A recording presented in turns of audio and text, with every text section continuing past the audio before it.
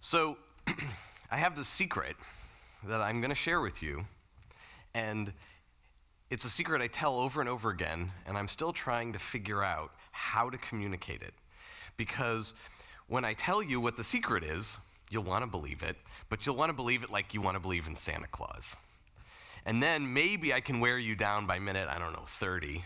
And then you'll believe that it's possible for somebody, but it's not your thing. That somehow, structurally, it's not possible for you to have a share of that secret. And that's not true either. My goal within the next 45 minutes, I'll talk for about 20, I'll take questions, but my goal is to get you to at least be a little bit uncomfortable by the end of 45 minutes. That the secret might actually be true, that you might need to change a little bit, that there might be an opportunity that you haven't yet started on. So Google X is the part of Google that's been set up to take moonshots. And a moonshot is, very broadly speaking, something where there's a clearly defined problem. So it can't just be a frictionless surface. That's not a problem. There has to be some radical proposal for how to fix the problem, and there has to be some scientific reason to believe it's not completely crazy to try to go do it. So let's all recycle more. That's not a moonshot.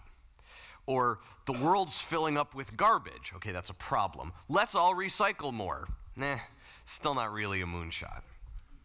But observing that it is now possible to make plasma gasification, an arc across two plates that runs at about 16 to 18,000 degrees Celsius, that can actually turn garbage into its constituent atoms again, into a plasma, so that you can extract the hydrocarbons that you want and basically create syngas from it, and then get the sludge at the bottom to be much more, it's a tiny fraction of what's left, and what's left is easy to dispose of and is going to leak into the environment much less.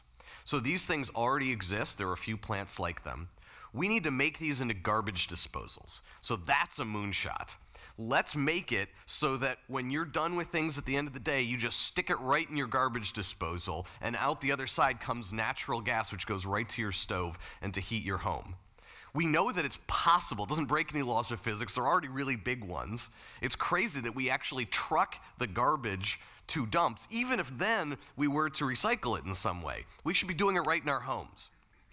Now, we're not doing that right now, but that has the form of a moonshot. And the underlying ethos of moonshot thinking is the secret that I want to tell you about. We refer to it at Google X as 10x thinking. It's this weird, like, this is the Santa Claus moment, fact that it's often easier to make something 10 times better than to make it 10% better. You guys having the Santa Claus moment? Because that's too good to be true, right? If that was true, everyone would do it. Actually, there are some reasons why people don't do it, but they're not because that's Santa Claus, because that's not true. That's not why they don't do it. So let's run the following little thought experiment. I have never had this go any other way than it will go with you guys, and it will go particularly well with you guys. So I'm going to give you two choices. Choice A, you get to deliver $1 million of bottom line to your business in the next 12 months, guaranteed, 100%, $1 million. Choice B, you get to deliver $1 billion of bottom line value to your business in the next 12 months with one chance in 100. 1 million, 100%, 1 billion, one chance in 100. So who's going for choice A with me? All right, that's why you guys all passed the math test this morning. Who's going for choice B? Yeah, all right, and even some paddles, +1. Now, how many of you believe that your organization, that your CEO, wants you to choose choice B? Go ahead, raise your hand. We're at about 4%, 5, 6. All right, so we're maybe at 10, 15%. That's better than I usually see. If you already are at that place, I'm not sure I'm going to teach you anymore. So you can just like read your email for the rest of it, for the rest of my talk.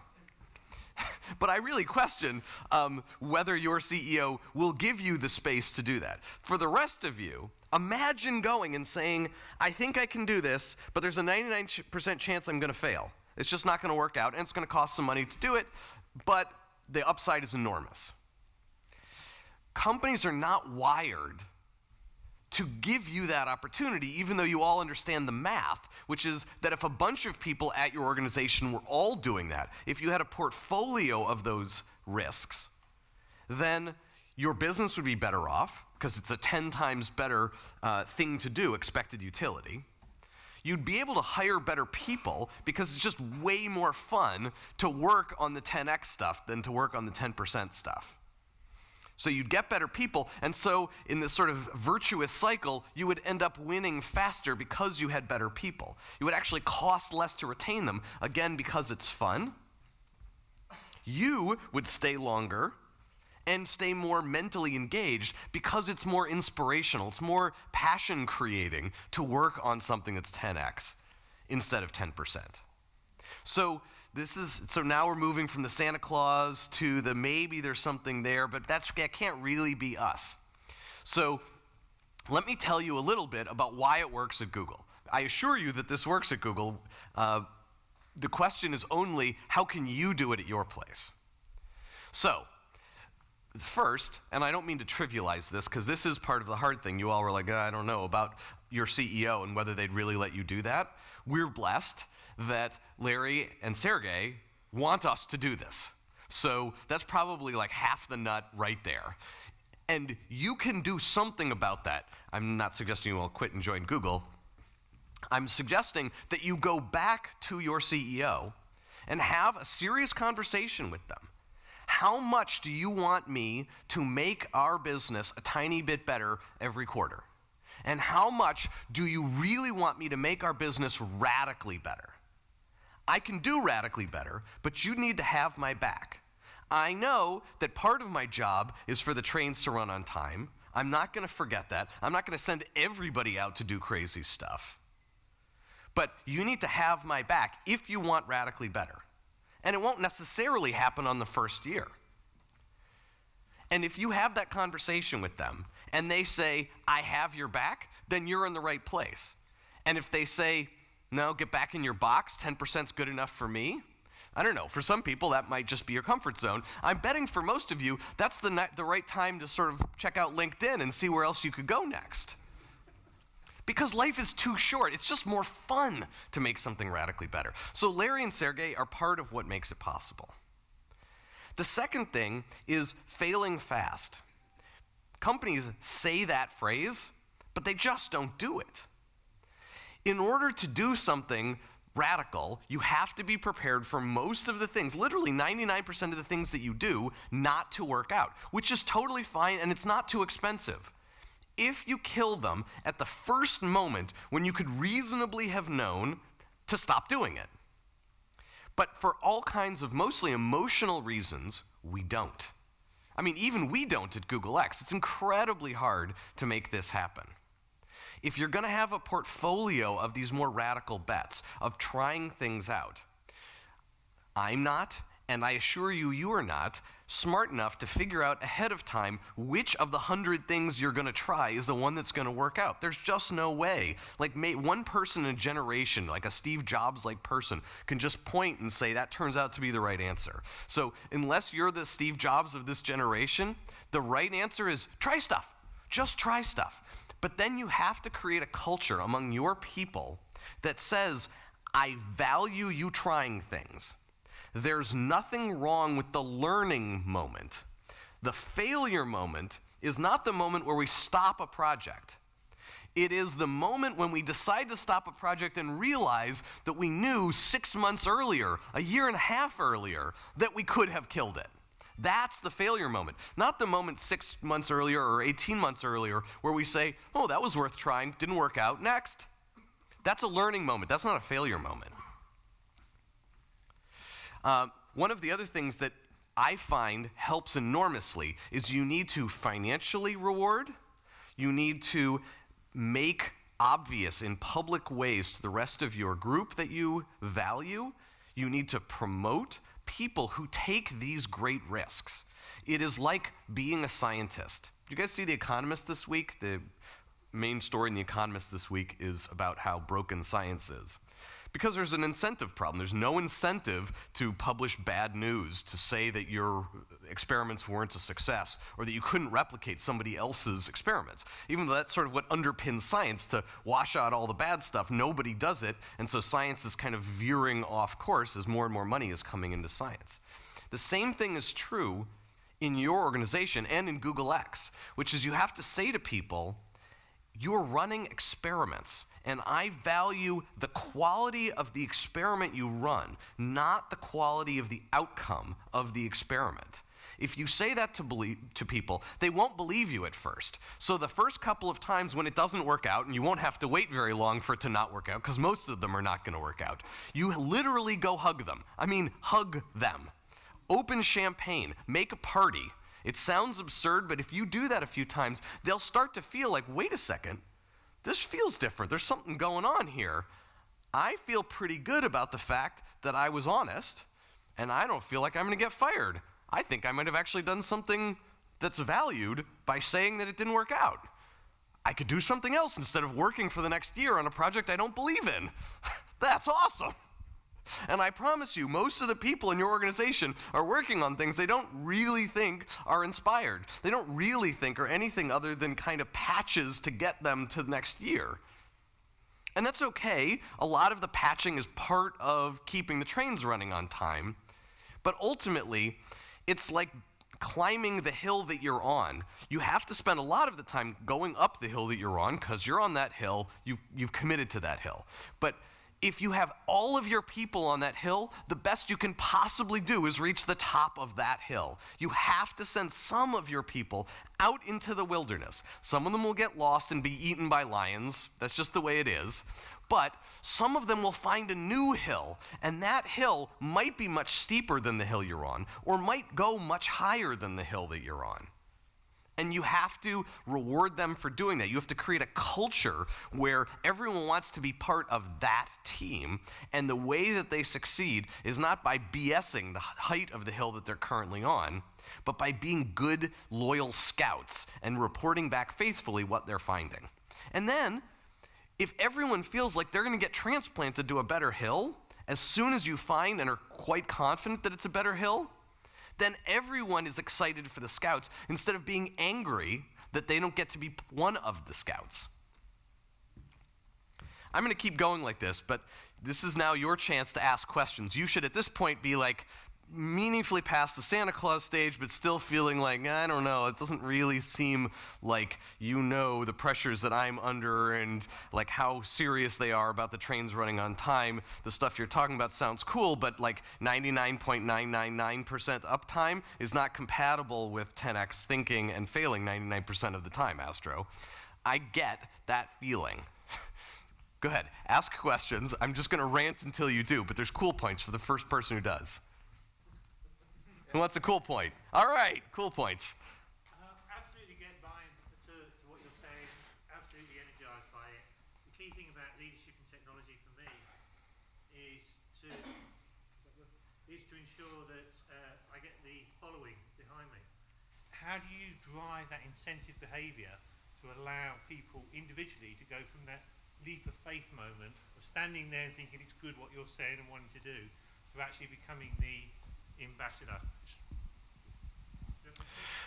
Yeah, I mean, I think there are two related challenges. There's you evangelizing to your direct team in terms of making the changes in your organization. That is itself a problem. And then there's the challenge of getting the rest of the organization to adopt rather than fight the changes that you're trying to make. Are you asking the first one or the second one? Right. So the second one, this is going to sound totally brutal, and I don't mean it to sound quite as Lord of the Flies as it's going to come out, but the beauty of great technology, of technology that makes people's lives radically better instead of very modestly better, is they just succeed more. You need to find a way to create in your organization an opportunity for the people who are fighting you to fail. I know how bad that sounds, but create opportunities for the people who use the better technology to have better careers at your organization. You don't want to hurt the organization, but you want to have it naturally undermine the people who won't come along. There's not enough energy in any of you to fight all of the people in your organization and try to drag them with you into what's reasonable.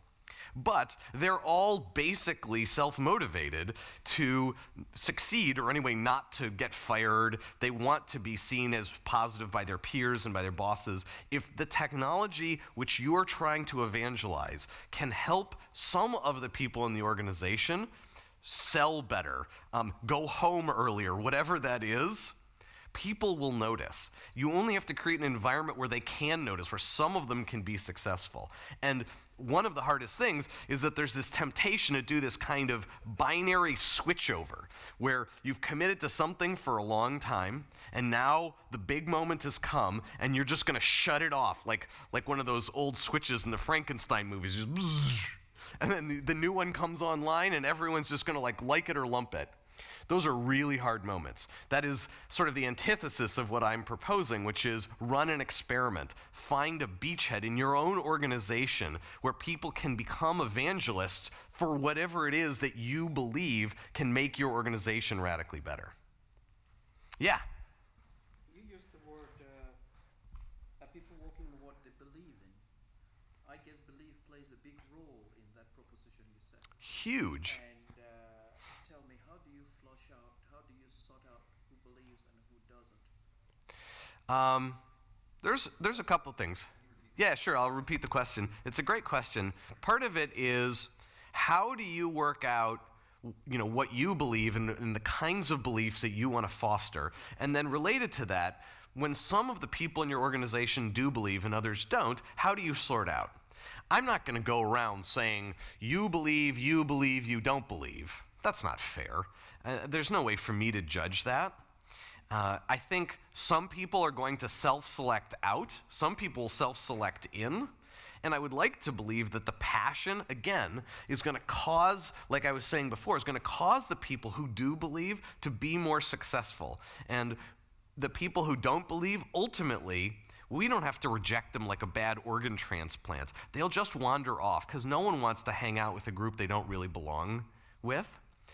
And so at Google X, the mantra, I know how Pollyanna-ish this sounds, but we want to make the world a radically better place. And we have conversations all the time. At the end of the conversation, we say, no, that would make a lot of money for Google, wouldn't make the world a radically better place. Next. And there's just, it's joyous. And I believe that it's actually financially smart for Google to have us think like that, because then they get a bunch of people who are all as excited as I am to run to work in the morning because I get to be at a place where we get to say that to each other. It's just so invigorating that you get to say that, and then everyone else starts saying it too. They're like, really? Because don't you all want to be able to say that in your daily lives? That you're not just trying to make money for yourself or someone else, that you want to make the world better. That's just fundamentally inspirational. I think it's a basic part of being a human, that we crave that, like we crave love or community. And if you say, that's what we're going to be like. Google X is another one of these, this is a separate but related Santa Claus moment. At Google X, we don't work towards, that's probably a better way of saying it, how we're going to make money.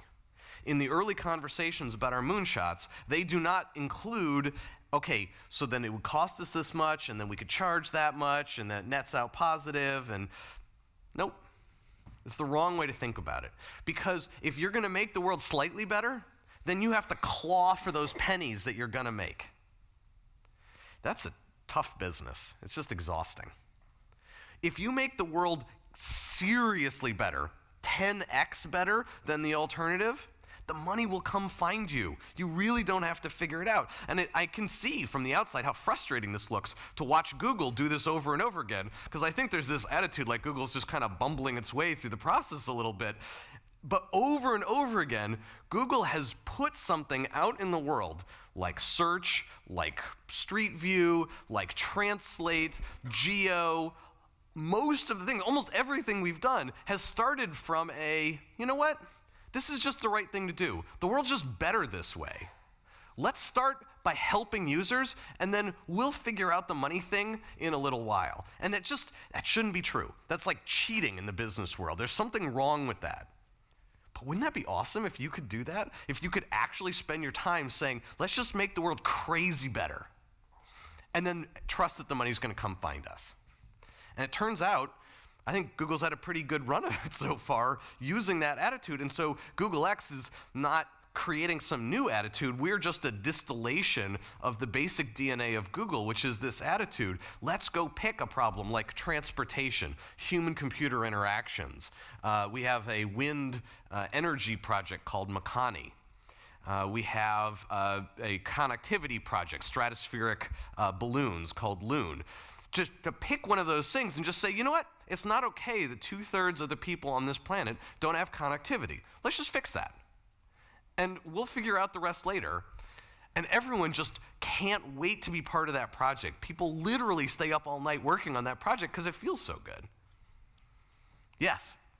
How do you tell the difference between whether you should be killing off a moonshot or just killing off a bad attempt to implement a good moonshot?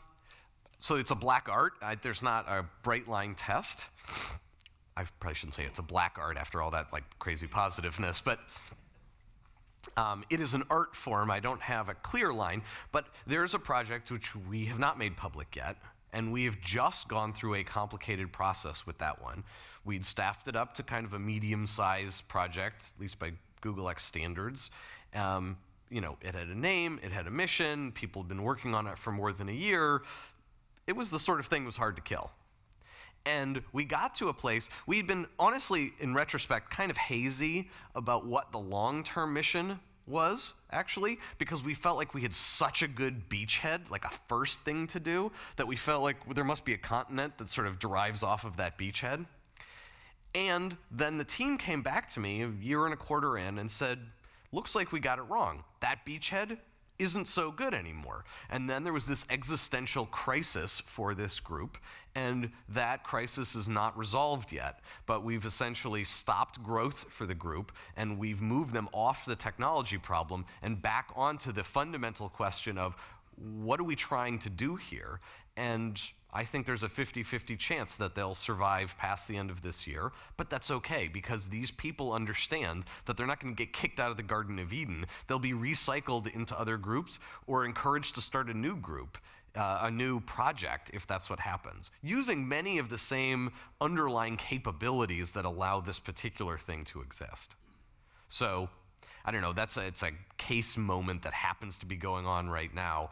But I will tell you, it is infinitely easier to kill them earlier. So most of the killing that we do happens in the stage where it doesn't have a name yet. It's in that process where there's a few people half-time working on the prototype. Wouldn't it be cool if? And then we get to the place where we say, you know what? It just doesn't pencil out for technology reasons, for business reasons, whatever. It just, and sometimes it pencils out, but by a factor 2. And we say, you know what? A factor 2 isn't good enough because a factor 2 is going to get whittled down. Reality will set in. Because the truth is, if you shoot for 10x, you'll probably get 2x. And 2x is amazing if you actually get 2x. But if you shoot for, 2x, you're going to get 5%. That's kind of the way it works out. Yeah, you had a question? Yeah, it seems to me that you have to make crazy amount of money in some business to kind of think crazy the other way. I'm looking at companies like Bell Labs, almost a monopoly, made a ton of money somewhere. So you can do something that's totally not related to the core business, etc. So you started about running the Right. trains. I think a lot of companies have the old tapes that they still play. They still run the train, and the train has been derailed by some moonshot before. So that's what you're trying to change. It's not. If you're a new company, you can say, hey. Well, all right, so I'm going to get onto a separate soapbox, but this is a soapbox I enjoy just as much, and I think it's just as relevant for you. Everybody thinks that Moonshot thing, by this point in this sort of getting real about the Santa Claus thing, about the 10X, everyone's like, okay, I buy the Moonshot thing, it's just not me. This is exactly the moment. Thank you for, like, you're a plant in the crowd. It's good. But everybody thinks it's someone else. I hear this all the time. So the little companies say, well, that's awesome, Astro, but you need tons of money to do that. So that's for the big companies to do. They can afford to take moonshots. We have to, like, scrabble it out every day. But the big companies say, are you kidding? We're like quarter to quarter. We got to hit our numbers. We have something to lose. We can't do moonshot thinking and 99% risk of failure. That's for entrepreneurs. They have nothing to lose. They take a shot, they don't make it, whatever. If there's 100 entrepreneurs doing that, 99 of them will fail, and one of them will be Facebook and Yahoo, right?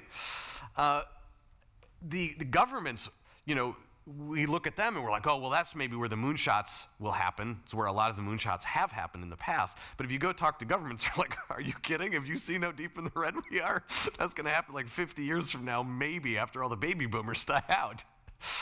So everybody has the reasons. The academics, they love to talk about moonshot thinking, but if you actually tried to take them to task about building a moonshot, they'd be like, whoa, I'm not gonna, how do I get publications out of that? How do I get tenure out of building one of these things? I'm just gonna write about how maybe they're possible. That's my job. Everybody thinks it's somebody else's job, and the cool thing is anyone can do it. It requires bravery and creativity much more than it actually requires money. So you're right. If you're running a very thin margin business, it wouldn't take too much money harvested from that business and spent badly to undermine the business. That's true. But as you just pointed out, if you're just playing old tapes, you're dying really slowly as a business and you just don't know it yet. You haven't admitted it to yourself. Why not die quickly? If you're going to die, I'm serious. Life is too short. I would much rather get to the end, whatever the end is now, than in 10 years. Do the shareholders even really want you to die slowly? They don't think of it like that, and maybe they don't care. I mean, this is actually a serious problem. If the shareholders are only in it for the next 12 months, but you're trying to solve a 10-year problem, that is a serious structural disconnect, which does meaningfully impede moonshot thinking. This is one of the huge benefits that Google has, is that Larry and Sergey just folded their arms the day they IPO'd. They said, we're in this for the long run, and if that's going to bother you, just don't give us your money. Sorry. And it sounded like maybe they were just being crazy kids at the time, but they were serious as a heart attack about that. And they've been incredibly consistent since then. And Eric Schmidt, when he came on board, was exactly the same. And now Google has set this expectation that it's going to place these bets. And it's a little hard to tell whether Google's ability to take moonshots is because it has the money, or in fact, whether it has the money because it has this attitude about 10x. I think it's at least half the second. Other questions? Yes? As you thought about setting up Google X, did you think, what's the trade-off you made on setting it up as a separate team or embedding it in existing teams? I mean, a 10x or a Moonshot team in Android, another one in Chrome, another one in apps, and so on? That's a great question. I mean, to some extent, I think the second already exists, though maybe not named that way. You were asking about Bell Labs. So when Bell Labs was formed, you had this enormous network that was already functioning, but wanted to get bigger, and for technology reasons was having a hard time scaling. And then they created Bell Labs as an opportunity to sort of get this big pile of PhDs that would solve these technology problems so the network could expand. And you know, we got the transistor and the laser and the satellite and all kinds of crazy cool stuff out of that. But they were solving a set of problems. It was a target-rich environment, a problem-rich environment for them.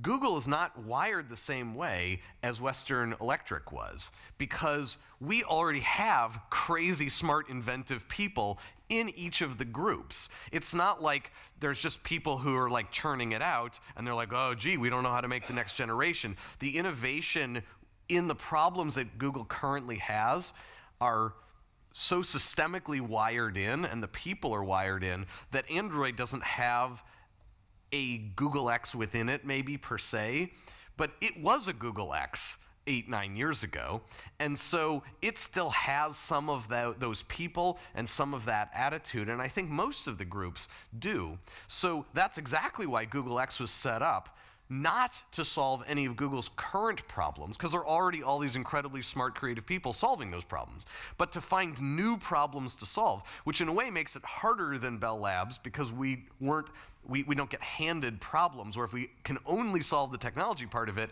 everything else gets golden. We also have the pressure of picking good problems, which is a hard thing to do, but it's an intellectually stimulating thing to do.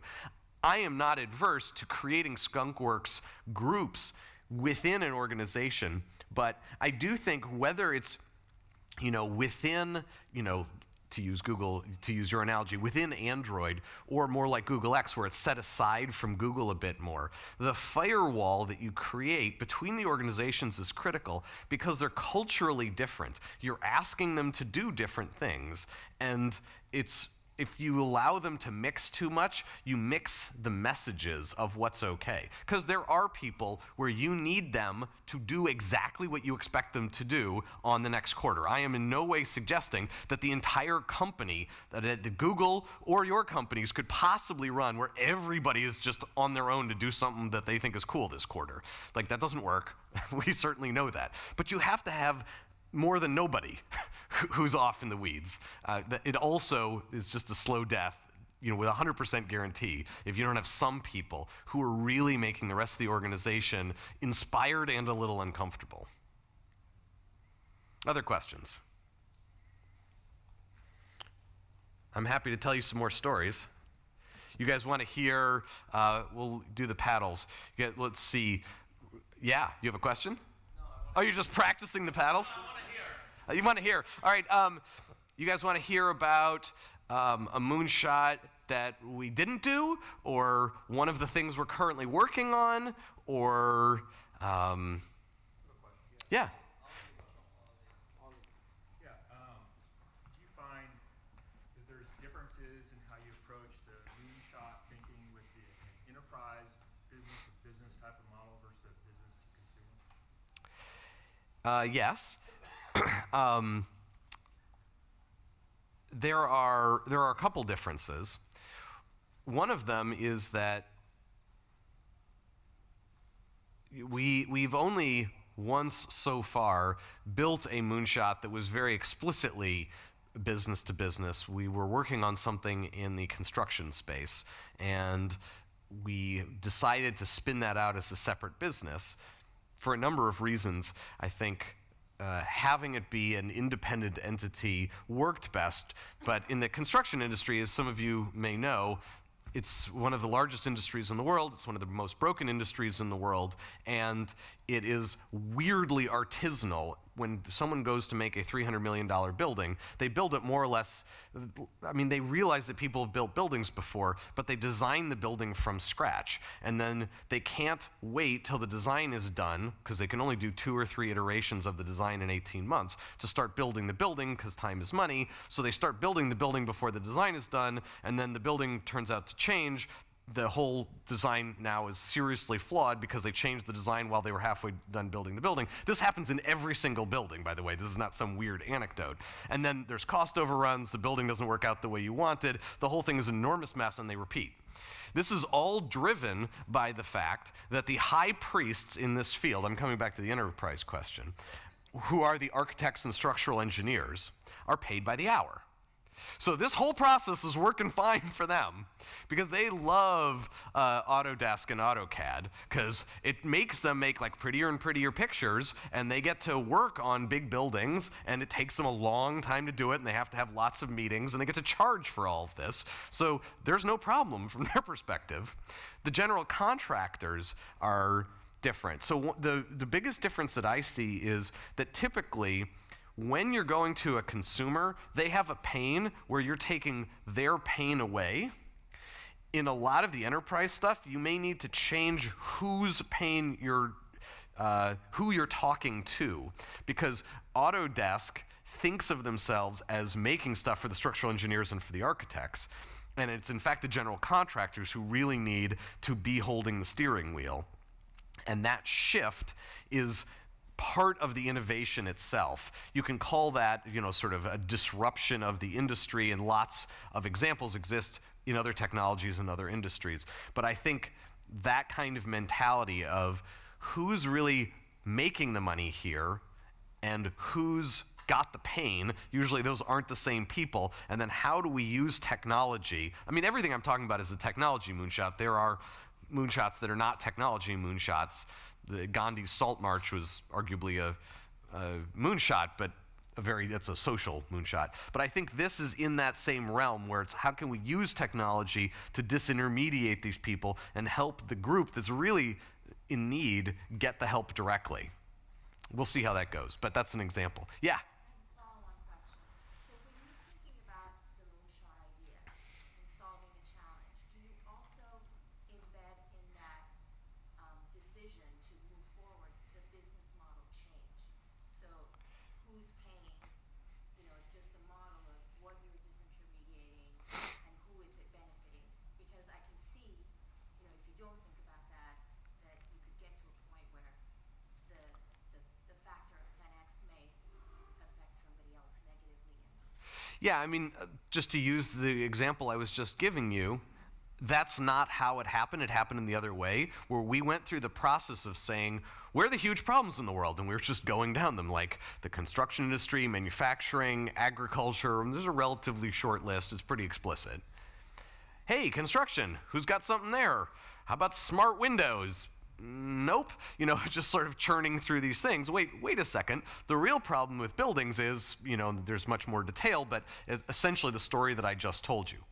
That's crazy. What if we just built the world's largest expert system where you could take a building and say, well, one more story. What if it, had like a terrace there? And like this, in 1 second, the stairwells would be put in and everything down to the last screw in the building would be put in, all up to code. Like, let's just pretend, total fantasy world, right? Then you could run an experiment a second. And you say, well, what if, let's make the building a little bit more energy efficient. How much would it cost? And then it makes it switches out the glass around the outside for a higher quality glass with a higher R value. And imagine if you could do that, and you could iterate. In a day, you'd have the building that you wanted, and it would be up to code, pulling in all of this data from other places. When we got excited about what that would look like, then we convinced ourselves that it was possible, and then we said, wait a second, the architects are going to hate this. Well, we don't want to not make it just because the architects are going to hate this. But if we're excited, let's pretend for a second it really solves a deep problem in this industry, someone's got to be happy with it. Oh, let's go learn. Oh, look, it's the general contractors who are losing their shirts every single time. 60% of them maybe actively won't like this because they actually make money when their cost overruns. But the better contractors that give fixed bids, they're the ones who are going to care about this. They're the better contractors anyway. The 60%, they deserve to die, and those 40%, this is my argument about just instead of having the fight, just have the ones who use it be successful. The rest will go away. Right, because you have architects and contractors within an organization, and you have the moonshot idea that will basically cannibalize half of your organization. How do you... Right, and by the way, this is not an anti-architect diatribe. It's just that architects have drawn enough bathrooms. We don't need any more bathrooms to be drawn by any more architects for as long as humanity exists. We're done. But that's like saying, that AT&T undermined the switchboard operators by making it so that they didn't have to do this all day. We aren't crying a river that people aren't still doing that because we see that those people got new jobs. I think as a total aside, we do a horrible job in retraining in this country and in most of the developed world, retraining people when their jobs no longer exist into new jobs. But I believe that architecture still has a function, and there will be experts at architecture using the new tools. I just think there's going to be some rethinking about what architecture means as the tools develop. And some of them will come along for the ride, and some of them will just go the way of the dodo. Yeah? I have a question. So, based on some of your comments, it appears that Google is a combination of subcultures that exist in various innovation spaces. What are the challenges you're faced with coexistence of subcultures? Well, I mean, Innovation spaces, but there has to be a huge challenge from a government's point of view in terms I mean, so I don't have Larry's job, and I mean, I'm glad I don't have Larry's job. So it's not a problem for me, because the fact that Android goes this way or goes that way has no meaningful effect on our business. You know, a Google Glass, for example, has the Android operating system within Google Glass. So we are part of the ecosystem, but that is no more sort of highly tied to them than if we had picked something else instead. If, God forbid, we picked Windows, you know, I mean, we could have, we wouldn't have, but we could have, and like, other than the fact it was Windows, it would have been okay, right? That it was another company or there was Android, it's almost the same thing. We don't have to know what Google Plus, what the social side of Google is doing deeply, and when they change their direction a little bit, it doesn't change our energy project. So in that sense, I don't think Google is a holding company, but there are fairly different businesses, and especially a few of them, like what we're doing at Google X, or a few others that you might know of, like Google Fiber, which are projects which are somewhat independent of the other parts of the organization. So I'm sure that the platforms part of Google cares a lot about who's going to be using the platforms, and they're not just like, oh yeah, social, you do what you want. Obviously, there has to be more of a tight connection there.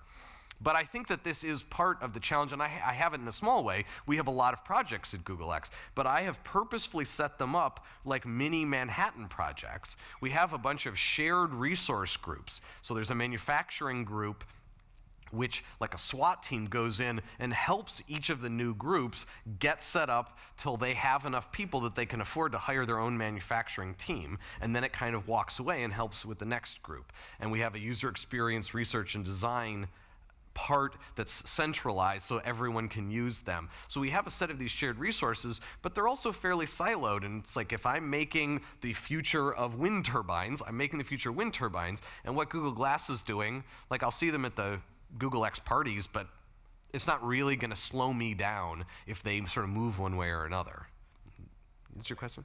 Yeah? So it sounds almost like Google acts like a conglomerate, a series of independent businesses that from the standpoint of the work that you're doing with your team and with us, is there an overarching somebody that's overlooking the strategy and saying, hey, how are all these parts coming together to feed off each other or to enhance each other? Or are they really just completely separate and it just happens that they're coincidentally this one happens to help the other one? I mean, certainly within Google X, that's me and Sergey, who I report to. But, I mean, that's Larry. That's arguably the main thing that Larry does at Google, is have this sort of light touch on the wheel where there's a lot of different things going on, and he wants them to be relatively decoupled, because if they're too tightly coupled, it really inhibits the innovation process in any one of their groups. And yet, he doesn't want them totally spinning off in separate directions that have nothing to do with each other. There are things that are strategically interesting to Google, like connectivity, you know, like fiber, or the Loon project within X, in a way that making sweet-smelling soaps, you know, whether that's a good business or not, would probably be less strategically relevant, and so he'd be somewhat less likely to encourage that. So it's not a complete free-for-all, but I do think that if you want to have this portfolio of innovation across your organization, you need to keep them from being too coupled, or they'll all feel like they're in a sort of collective straitjacket. So, Astro, how do you seed it with the right skill sets on these projects? I mean, ultimately, it's coming back through you. And then you talked about having failures, right? So you're celebrating those failures because that's what you want. You want to go towards that 10 times. But how do you decide that the person, frankly, just can't get it done? Okay. On one hand, they failed, but they failed to the point where they're not running good experiments or not part of those teams. So I guess two questions. One, how do you seed those teams and bring the right resources in place?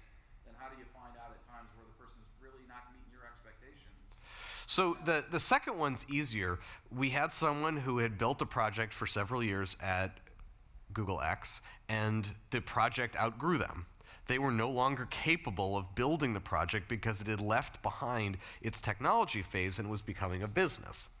This is only a failure moment if we let this person dangle in the wind and continue to fail without help. What we did was we said, you rock the house. Stop doing your current job. Move back into this role where instead of having hundreds of people report to you, there's nobody reporting to you. We trust you. Go make another Google X thing. You're a rock star. We're sure something great will happen. That's not a demotion in my view. That's a promotion. He was not qualified to build this thing to the next level, but that's just not his thing, and he should be proud of the fact that he's an extraordinary world-class inventor, and he can then feel like, awesome, I have a clean sheet of paper, I got a successful dismount on that one, and I get to do it again. So I think doing that, as long as you're managing them carefully, that one's easier to do. The hard one is if I say to Susie, this is a joke, we're not really doing this, that she works at Johns Hopkins and she knows how to make an anti-gravity drive, and we do due diligence, we decide she's awesome. We convince her to come to Google X. She brings a couple of her graduate students with her. We're building up this Manhattan project for doing this. Now we decide it's not right. It's not like we can really use her in the next project. She's an anti-gravity drive expert. So you have to set expectations with some real experts in specific fields that Google otherwise won't need. This is a flyer. You should not come here as some kind of job security move. This is an exciting thing to try, and if it doesn't work out, we're going to tell you honestly, and we'll help you find something else to do within Google or outside of Google, but this is not a tenured position. And as long as you tell them that ahead of time, it's still hard, but it's doable. Guys, I'm out of time. I really appreciate your time and your questions. Thank you.